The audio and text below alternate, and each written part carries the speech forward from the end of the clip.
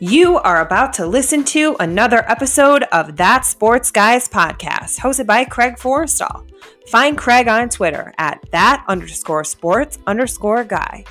The That Sports Guys podcast is proudly featured by NFL Draft Diamonds, your draft coverage king. So sit back, relax, and enjoy some football talk.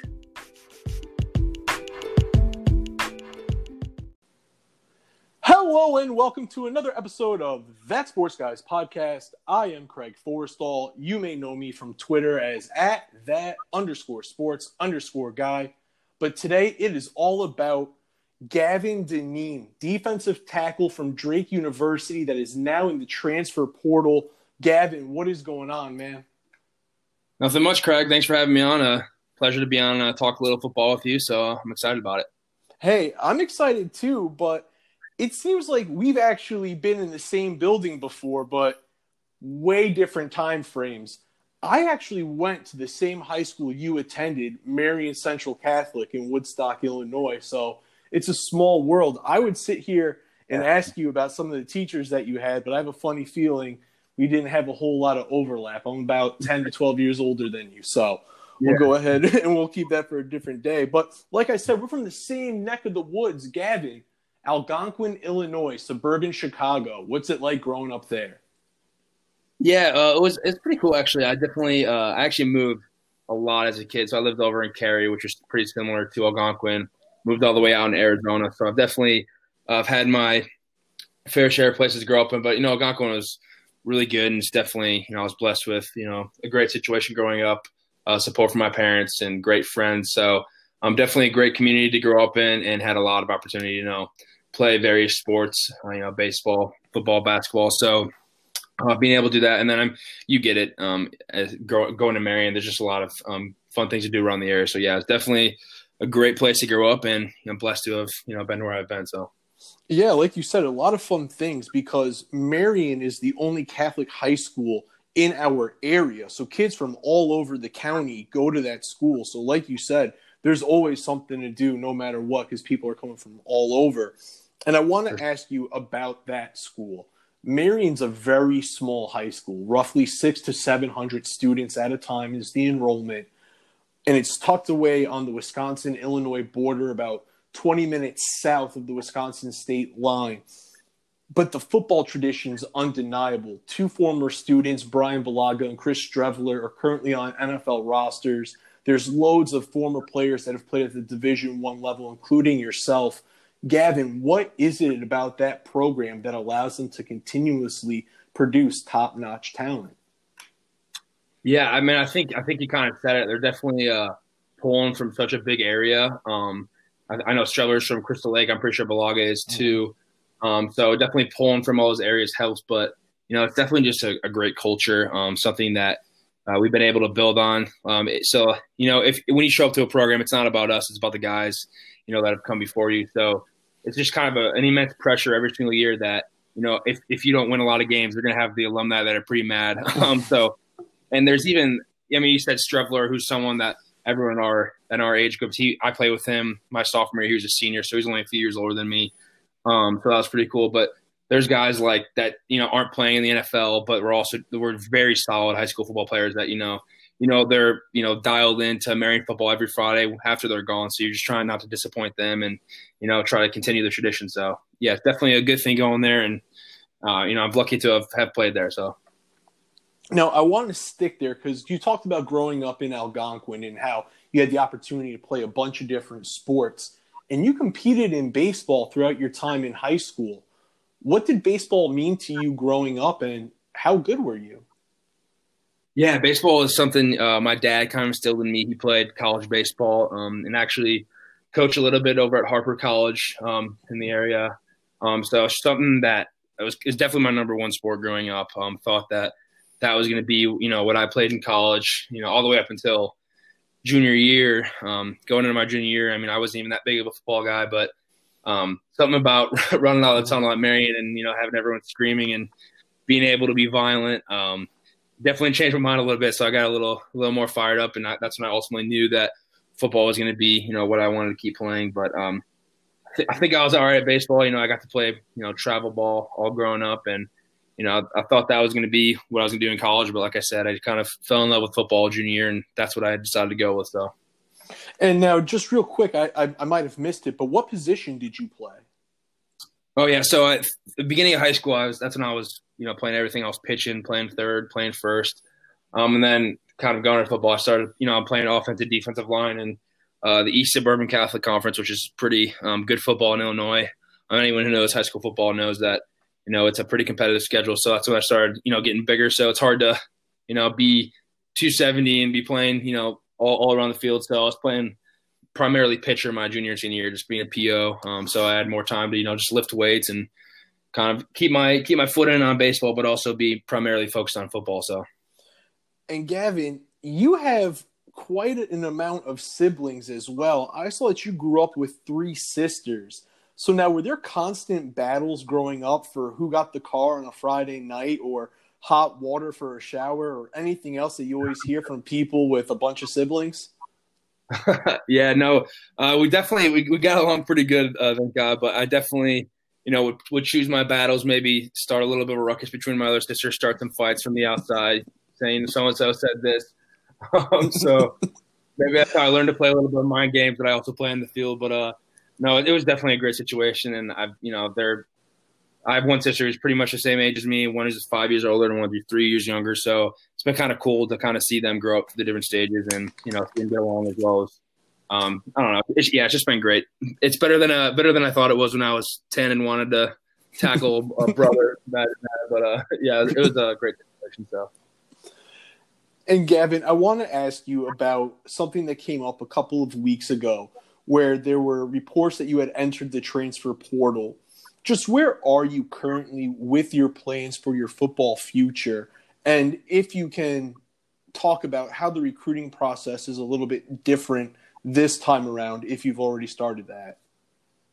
Yeah, well, first and foremost, I was kind of it was one of those things where in March you're like, oh well, this isn't going to carry on over to fall. We won't really think about it getting canceled, and there's a lot of things that I still wanted to do at Drake, and it was it's a place that's been so special to me, and the people are so special, and it was important for me to see that out and to kind of have that be taken away. Definitely, I'll be honest, there was a few days where I was just really down and I wasn't sure what was next, and the thought of not being able to play at Drake still hurts a lot, to be honest with you. But kind of just taking a step back and thinking rationally, I just know that it's in my best interest to kind of further my education while I'm in this time. Like obviously, there's not a lot going on right now, so my plan is to attend grad school somewhere. I just thought it made sense if I'm going to be playing football, sticking around and play, use my eligibility up, that it makes sense to find a place that I can further my education as well as play high quality football.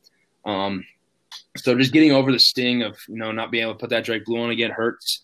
But the recruiting process, it has been interesting. You kind of forget over the years, because it's been like 4 years since being recruited, what that all looks like. But so right away we were figured out some eligibility issues because Drake's not scholarship. There's not athletic scholarship, so you got to pay your own way, which is definitely something that you want to get school paid for, but it's definitely taught me a lot. How to work hard, and you got to work some odd jobs and stuff like that to make it through. But it's definitely been weird, and I'm excited. I actually decided to wait till the winter to transfer. So I'm just going to finish up the degree, so there's no eligibility issues or waivers. So I'm going to get my degree, graduate from Drake, which was a plan, and then see if I can't find a place to play out my last year of eligibility. So. And then Gavin, what type of player would a program be getting in you? Because you're back-to-back first team all Pioneer League defensively. So what do you bring to a defense? Yeah, I think I bring it's kind of corny and cliche. I just bring effort. And I think that obviously, it's easy to, be on the field and just keep relentlessly going to play after play. But I think that carries on off the field too, as far as training and, working on your craft. So I definitely pride myself on, I spend a lot of random nights alone on the field, just working on moves, as well as, waking up early and running hills that I don't feel like running. But I just think it's going to be a gritty guy who's always going to keep coming and also be a leader for the other guys. So,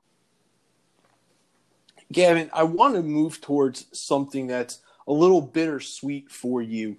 The Drake team had the chance to go to China and take place in a couple of football and non-football events, finishing it off with a game against a Chinese all-star team. But unfortunately, you were back in Iowa finishing up an internship, and you did not get to make that trip.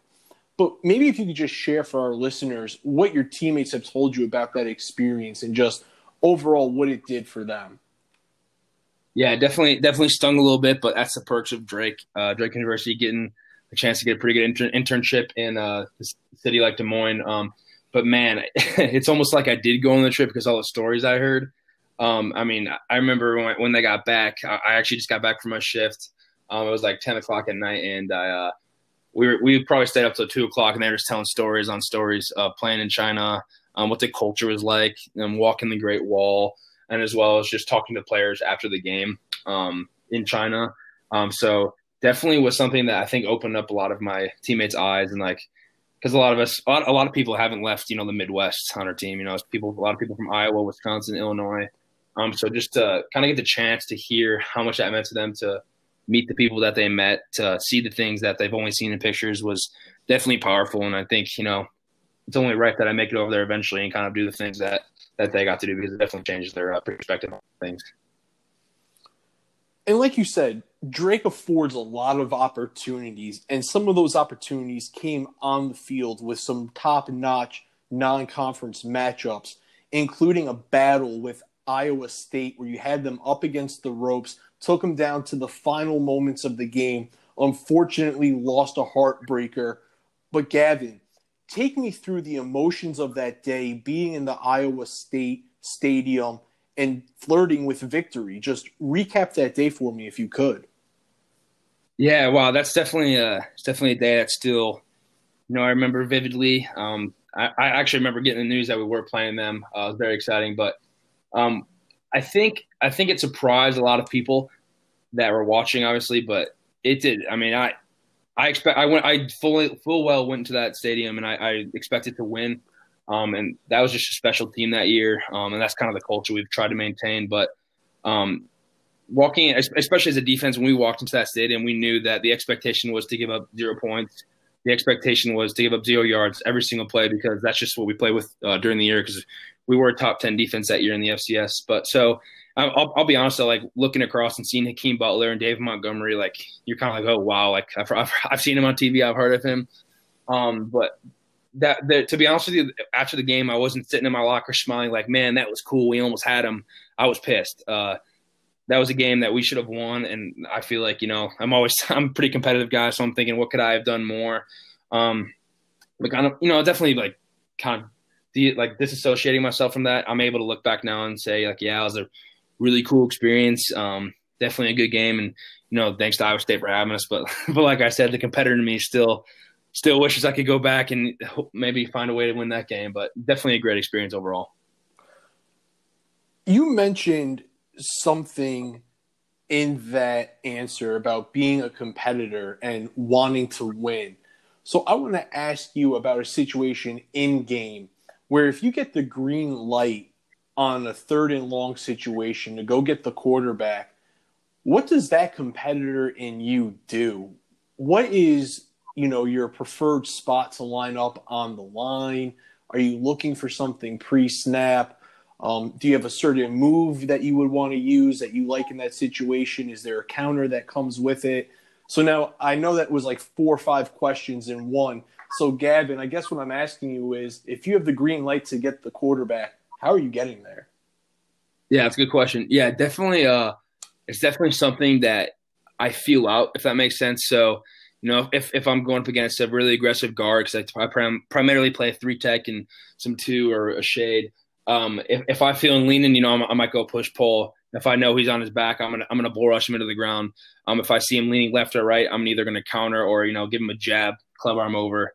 So it's definitely something I'm gonna think about. It's 3rd and long. I'm like, okay, we were in a situation similar to this. If it was 2nd and long, or it was 3rd and long, last quarter, what was he doing? Maybe that third and long, I'm setting something up. But if it's a perfect situation, I'm feeling all, I like to, hit an outside spin if I'm feeling real. If it's third and real long, I know for sure they're going to be passing or the screen or something. I'm definitely going to hit some sort of spin.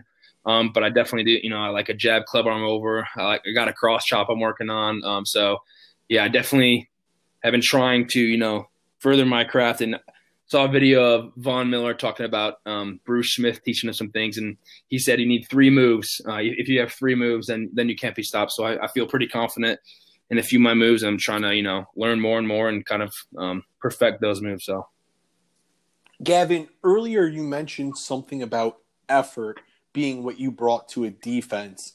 Now, I want to ask you what you think is the most important trait for a D lineman to have if they want to be successful.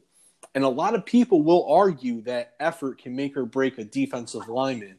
But in your opinion, Gavin, what's that trait? Yeah, effort is definitely a big thing.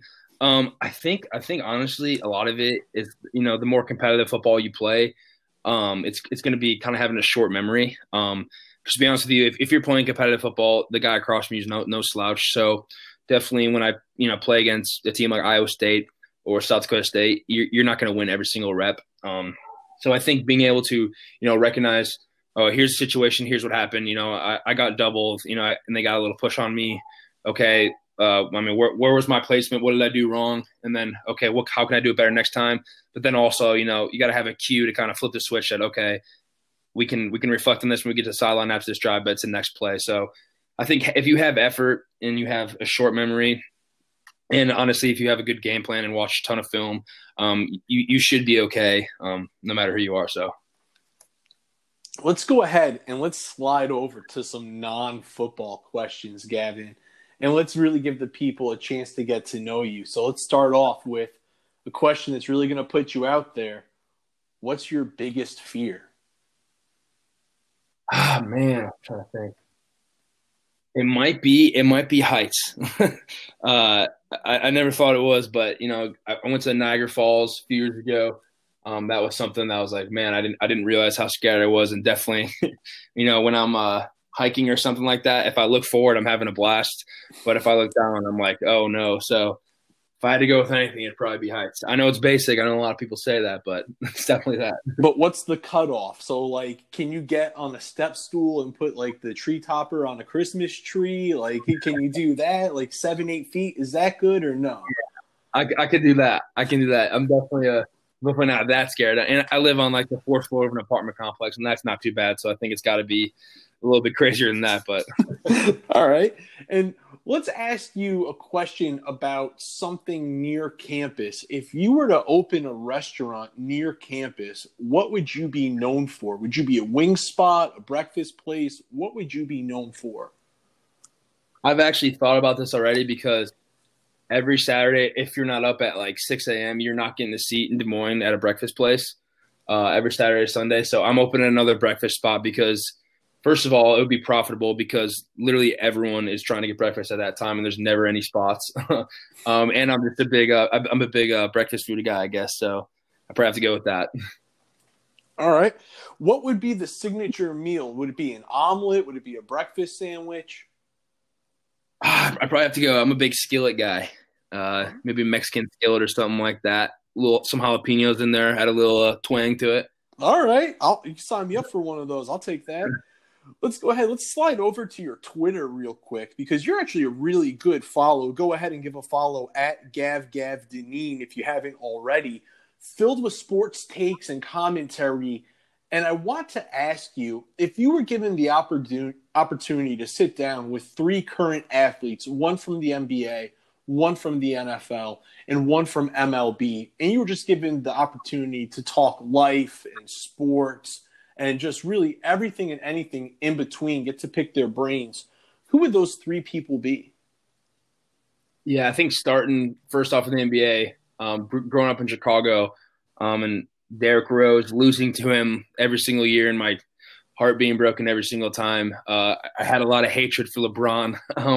But over the years, it's just he's so consistent.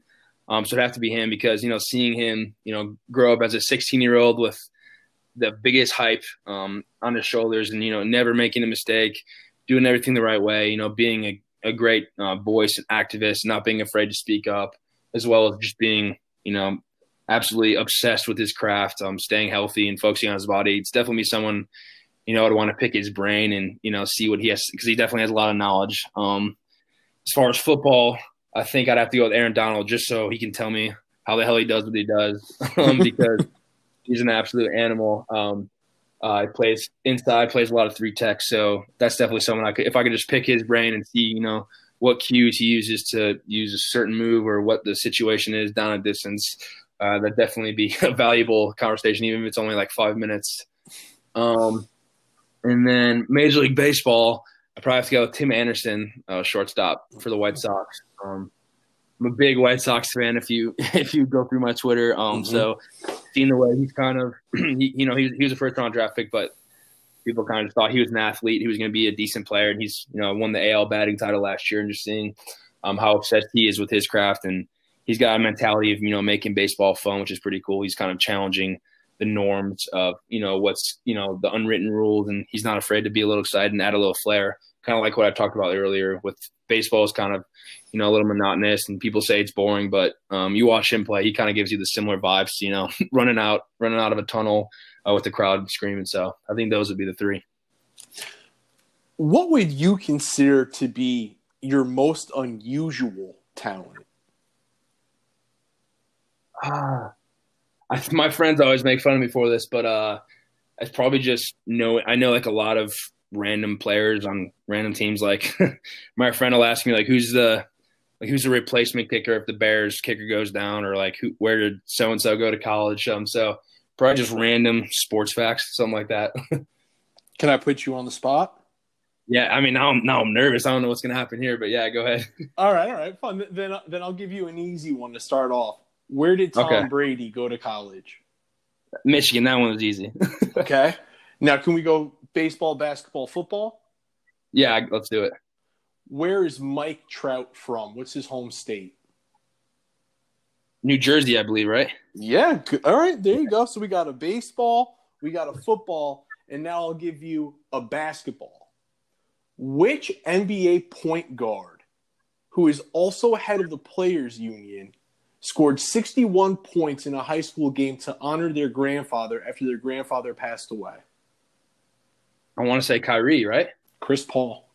Oh, I thought the Players Union, you threw me off there. Hey, but you know what? 2 out of 3 is not bad. I'm a junkie like you, so I can always go into the back pocket and try to get one that'll stump you. But you did a pretty good job right there. Now let's go ahead. And what is something that people consider to be odd or weird that you recommend everyone tries at least once? Let's see. Odd or weird? Man. I'm a pretty boring guy. I'm trying to think here. I'm trying to think what are the weird things that I do. I'm a big smelling salts guy. Really? So I like to keep the intensity up. I obviously use them for lifting, but last year I felt like I was drinking too much coffee, so I'd wake up in the morning, crack a smelling salt, and get the day going. Oh wow! So you're about that life. Yeah. So my friends in craft are always drinking coffee, so I was like, all right, how can I do this without having too much caffeine? So I just got a short burst to get out of bed bright and early. So I've definitely taken a break, over the quarantine. I've been doing it without the salt, but maybe thinking of that, maybe that's where I need to get back on track. Absolutely. And before we get out of here, Gavin, are there any final words that you want to share with our listeners? No, I just really appreciate you having me on. It's always good to talk ball and, just kind of chop it up, talk sports. Like I said, I'm a big sports guy. So appreciate guys like you that, like to do this as their career and their free time, and try to, get more people that are all in on sports and kind of spread the knowledge of a lot of people. So yeah, I just appreciate you reaching out, and this was fun. Hey, I appreciate those words, Gavin. Thank you very much. And ladies and gentlemen, until next time, for Gavin Dineen, I am Craig Forrestall. Stay safe and be easy.